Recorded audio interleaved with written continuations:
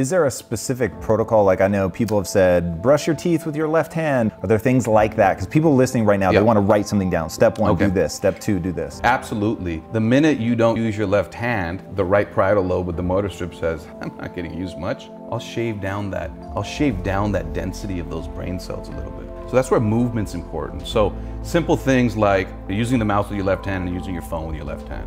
It's a powerful technique. And then the other thing is navigation. When you see old people and they lose their way home, navigation is in the temporal lobe and they have dementia in that area. Navigation also is spatial awareness, is a function of the brain, and sometimes when we're on our phones too much, we don't have that.